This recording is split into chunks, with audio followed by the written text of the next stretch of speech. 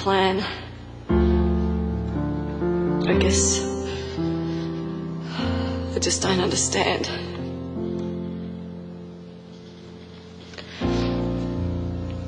Nana says you take all the good ones. But why? Why did Riley have to die? I want to know.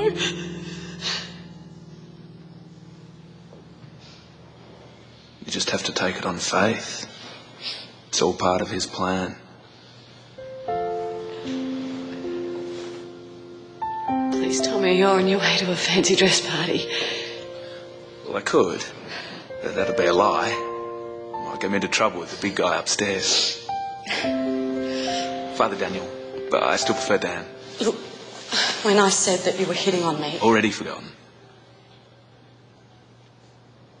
You know, Kate, they put me in this place for a reason.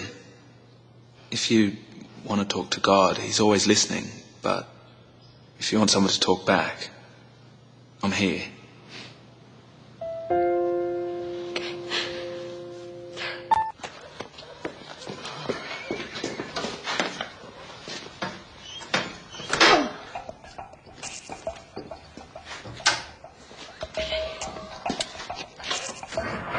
Come on, girl, I know you got food.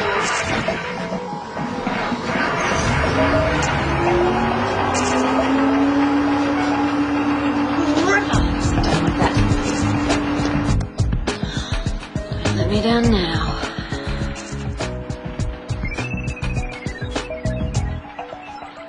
Hey, beautiful cowgirl. Hello, cowboy. There's my little boy. How's your tum-tum? Yeah, he's kicking like a cranky bull. I have missed you so much. Me too. So, what are you wearing? Boots and my favourite t-shirt and maternity pants. Hot stuff. So how's everyone holding up? Better. We'll be okay. Now, you know what? Scratch that. We're better than okay.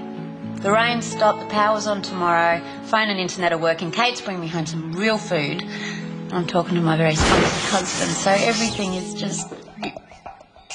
No.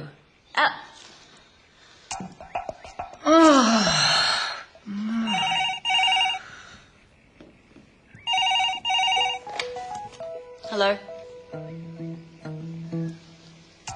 So the real question is, what are you wearing?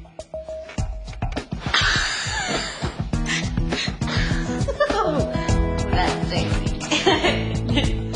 No, I can't. That's the girls coming at the moment.